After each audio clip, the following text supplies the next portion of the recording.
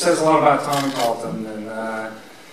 And Tinsley was an up-and-coming artist, and as well been stated that Tommy's a few years older than Tinsley.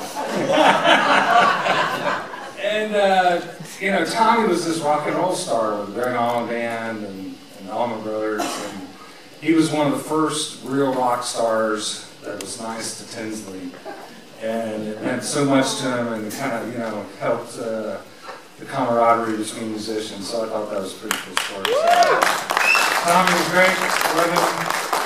But we're going to keep this thing going, and I'm so excited. That I have spent many years of my career trying to promote as many Georgia artists as I possibly could. 8 hours in Florida. And I can remember back when gas prices were $4+ a gallon, and I spent a whole year of nothing but Georgia artists because I felt like, well, at least they could get to the gig, you know, and not be so much of a burden financially. But Tinsley is one of these guys that's always been on our radar. He's always wanted to present Tinsley, and I'm just really honored to have you here. Ladies and gentlemen, Mr. Tinsley Ellis.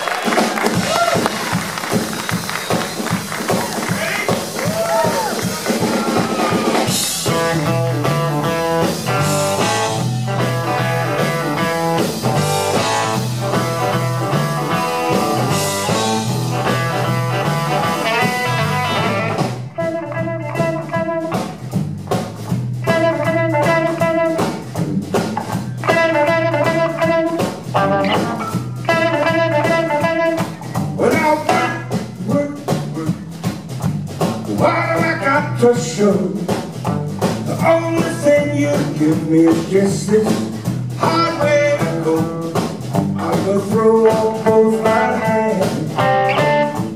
I'm gonna holler what's the use.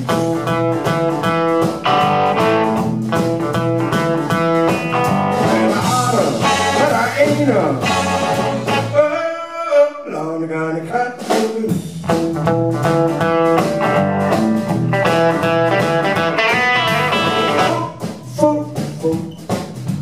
Right up to my neck, and the only time you ever sweet to do is when I bring my paycheck. I'm gonna throw up both my hands. I'm gonna holler, what's the use?